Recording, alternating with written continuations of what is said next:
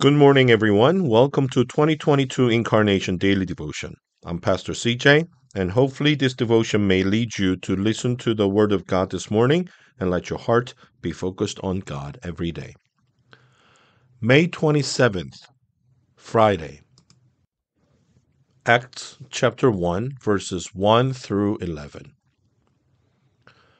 In the first book, Theophilus, I wrote about all that Jesus began to do and teach until the day when he was taken up to heaven, after giving instructions through the Holy Spirit to the apostles whom he had chosen.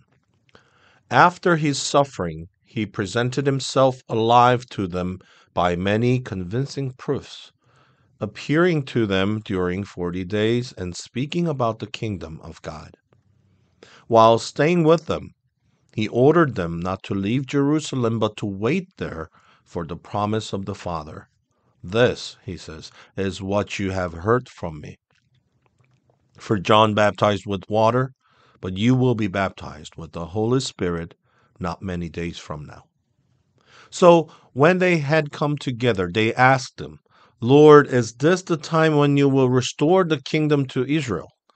He replied, It is not for you to know the times or periods that the Father has set by his own authority, but you will receive power when the Holy Spirit has come upon you, and you will be my witnesses in Jerusalem, in all Judea and Samaria, and to the ends of the earth.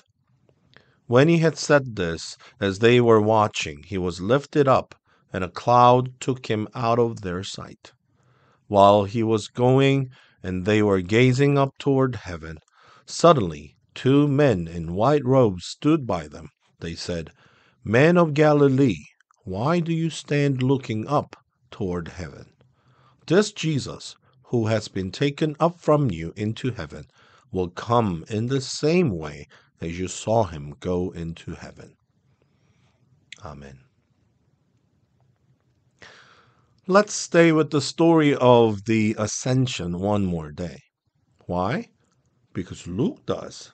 He ends the Gospel of Luke with the story of the ascension and then tells the story again as the beginning of Acts. Why does he tell and then retell this moment in the life of Jesus and his followers?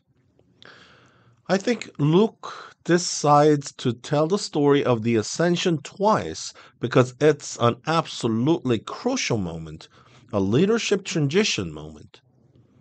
Here we find the passing of the church plant off to the second pastor. I know something of moments like this because I'm a second pastor. I followed the founding pastor of Sycamore Creek.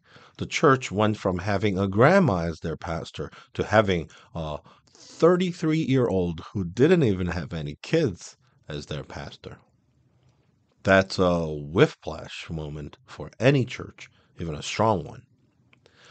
These moments are important because being off by even a small amount can lead to really challenging events over time.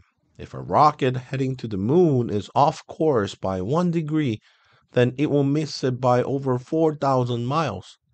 Transitions and new beginnings are that important. There are at least 2 things that are essential to get right at this moment in Luke's story: the mission and power of the church. First, the followers of Jesus have to decide whether they will focus on themselves and restore the kingdom to Israel, or whether they will be a community focused outward to the world around them.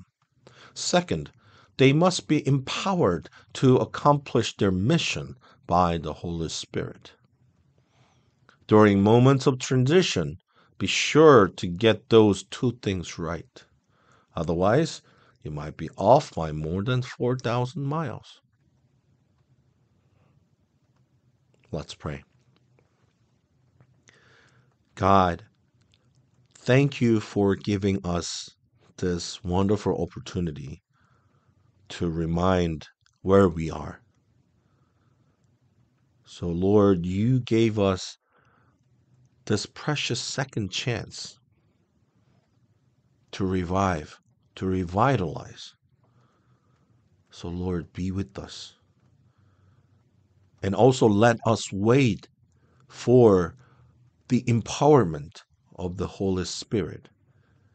And also focus and follow the exact guideline of the Holy Spirit. Amen. Thank you for joining this morning, and I hope to meet you tomorrow. God bless you. Have a wonderful day. Bye.